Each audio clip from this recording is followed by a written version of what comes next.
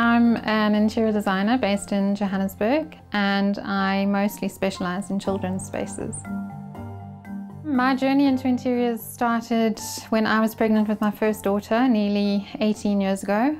Whilst looking for the perfect pieces for her nursery, I realised what a gap there is in the market for beautiful pieces for nurseries. So I completed her nursery and then had friends complimenting that and asking me to do it for them, and so it was a natural progression into my own business. I'm personally very inspired by the Scandi Nordic style, I suppose because clients are drawn to the style of the designer usually. I find 99% of my clients are wanting Scandi styled furniture as well.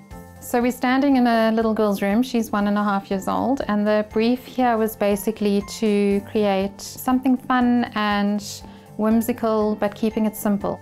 So the first piece that we have here is our teepee bed that we designed and launched exclusively for Decorex 2017. Although the play teepee, the fabric one, is super popular, we came up with the idea of doing it in a bed because it creates almost like a camping vibe for the kiddies, and they absolutely love it. You can put some drapes over. This mum chose not to because baby's still quite little. But for older kiddies, you can put some drapes and the fairy lights, and it's really like camping out under the stars. In this instance, we custom made a double size for them because mum and dad wanted to be able to lie with baby at night when they're putting her to sleep and things like that. So this gives them the extra space to be able to do that. Then we created these little house shelves, which are also super popular and just the perfect space to display special things. Then we custom made this beautiful L-shaped storage unit, which initially actually the thought process behind was having almost a window seat. Mum then decided not to go with the cushioning because baby's so little and sticky fingers and all of that. Fabric wouldn't last very long. So just to create warmth and add character, we arranged a whole lot of scatter cushions on there, which has really turned out well. We've now created the moon-shaped cutouts, which is so much safer for little ones' fingers. Where they used to be pull-out crates, and little ones could pull them out full of heavy toys and hurt themselves, they are now on industrial strength rollers.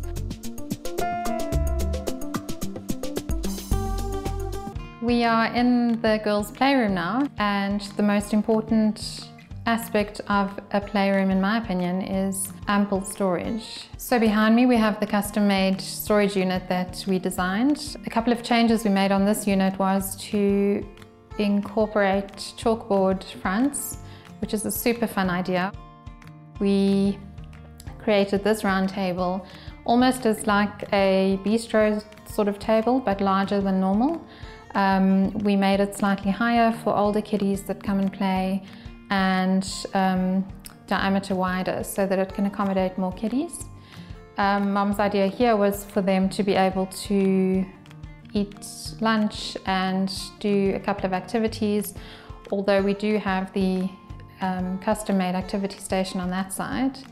There we have literally measured it to spec to fit into that space, and have made it look really contemporary with the floating shelf look on the really contemporary brackets.